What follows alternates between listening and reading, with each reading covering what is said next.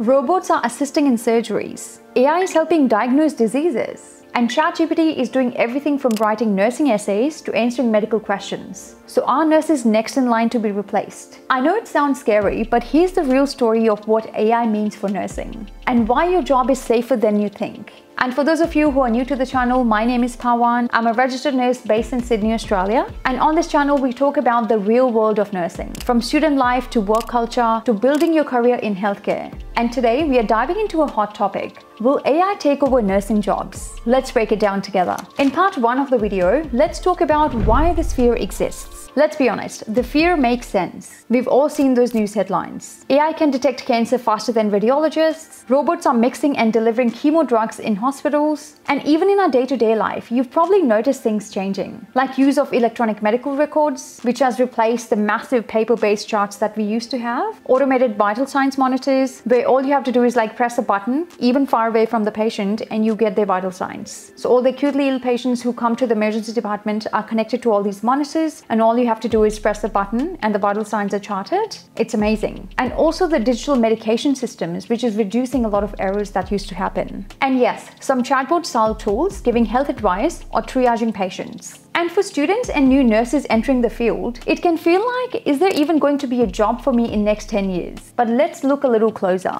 In part 2, let's go over what AI can actually do. AI is actually doing some incredible things in healthcare already. And here's what it's great at. Well, first of all, data crunching. It can analyze massive amounts of data from test reports, pathology results, symptoms in no time. Way faster than a human can, and even suggest some possible diagnosis based on the data that's provided. And secondly, medication safety. AI tools can help with safe prescribing, flagging drug interactions, or recommending doses based on patients' history. This has actually been implemented in Australia already, to some degree. A lot of the hospitals in Australia don't use the medication charts, the physical medication charts that we used 2 years ago. And it's all being done online, where the doctor will go online and prescribe the medication. This is all while we are working in hospital setting, mind you. And the nurses will go through the electronic medical pathway for the patients they're looking after, and they can see all the medications that's been prescribed to this particular patient, and they have to check the boxes as they go. So part of this is actually already happening in Australia, and this is only bound to get better. The hospital I currently work at, we still use the old school medication charts, but many hospitals in New South Wales actually don't use them anymore, and it's all done online. And thirdly, administrative tasks. AI can help schedule appointments, transcribe documentation, and even write up clinical summaries. And I actually won't be surprised if you tell me that doctors and nurses are already using AI to write their progress notes. It's already here. But all of these things are about supporting clinicians, not replacing them. And that brings us to the next point. In part 3, let's go over what AI can't do. Here's the heart of it, literally. AI can't feel. It doesn't care. And nursing is built on human connection, empathy and emotional intelligence. When a patient is scared before surgery, it's not an algorithm that they want. It's a calm, reassuring nurse who actually knows how to listen and answer all the questions that they might have about the surgery, their treatment plan. It's the human connection and the reassurance is what they need. And AI can't replace that. Secondly, non-verbal cues. Nurses notice tiny things that AI can't. A change in breathing, skin color, restlessness or confusion.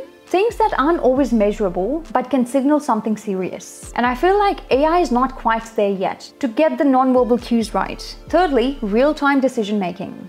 In emergencies, AI can freeze or lag, but nurses, they adapt. We communicate, we prioritize, we escalate care. For example, when we have a code blue, the situation is evolving every few seconds. We adapt depending on how the patient is responding or not responding to the treatment. That kind of dynamic, fast thinking is hard to code. And lastly, advocacy. AI can't stand up for patients. It doesn't challenge the doctors or speak up when something feels off. And as nurses, we do that every single day. So yes, AI might assist, but it can never replace the heart, the intuition, and the people skills that nursing demands. Now in part 4 of the video, I want to go over, in this era of AI, how nursing will change, but not disappear. Now here's the part that I really want you to lean into. Nursing isn't going away, but the way we work will change. This is actually a great opportunity for nurses who want to thrive in the future. Well, firstly, nurses will work alongside AI, not replaced by it. Think of AI like a powerful assistant and not a competitor. So AI will actually handle things like data analysis, flagging abnormal test results, or abnormal observations, or managing medication schedules. All the routine, repetitive stuff that eats up your time. But it can't really provide what nurses uniquely bring: the ability to read the room, sense when the patient is confused or scared, or make on-the-spot decisions when something seems off.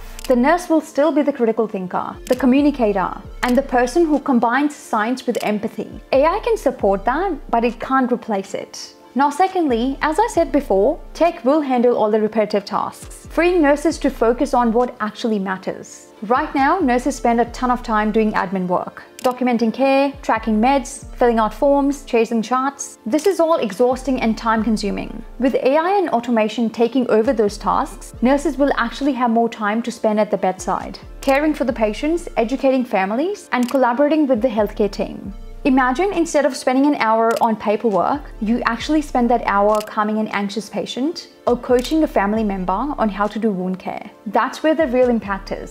Thirdly, the future nurse will need to be both tech-savvy and emotionally intelligent. Here's the catch. Being comfortable with using technology is going to be a basic skill, just like being able to use a stethoscope. You will need to be able to navigate AI-driven alerts and use digital communication tools effectively, and also be able to understand and navigate through electronic medical records, because a lot of the hospitals around the world have already adapted the electronic medical records. At least in Australia they have. They've gone from paper-based to electronic-based medical records, so a lot of us are already well versed with this part of technology. We'll just have to make ourselves more comfortable with the new technology as it emerges. But just as importantly, you'll also have to double down on emotional intelligence, because that's something that AI can't touch. So things like empathy, emotional support, cultural sensitivity, and advocacy will be the things that set you apart. In other words, future nurse is a hybrid, part tech user, part healthcare professional, and all human. So the key takeaway here is that the real superpower isn't competing with AI.